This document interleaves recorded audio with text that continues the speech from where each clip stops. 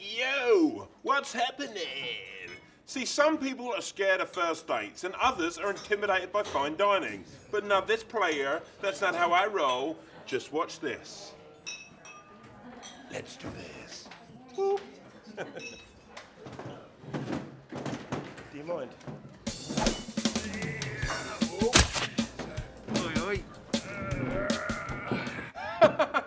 One of the first ways of impressing a woman on a date is with a knowledge of fine wine. I always run a try before you buy policy. Have a dig at this.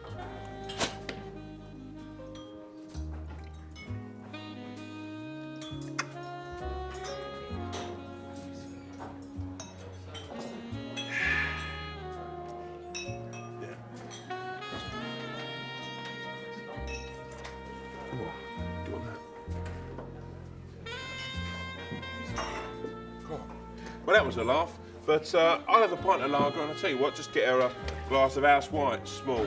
Cheers, John. At some point in the evening, the waiter is going to question your manliness. I mean, he's got the hump that he's doing a woman's job, and you're out with a sweet little piece of arse like this.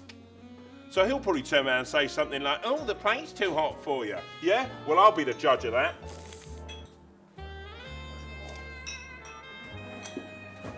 Now, if you get served the kind of swill only set for a pig, it's your job as a man in the relationship to complain about this. Now, some people worry about complaining. Me, I just throw my cards on the table. I tell them... Everything all right with your meal, sir? Lovely, beautiful. Just, yeah, compliments to the chef on that one, mate. Cheers, thank you. Oi, Chelsea, mate, they're going to win the league this season, you nut. Make sure the little lady knows that she is the centre of your universe. Make the conversation about her. Try and be a little bit sensitive and metrosexual. So, periods, how are they working out for you?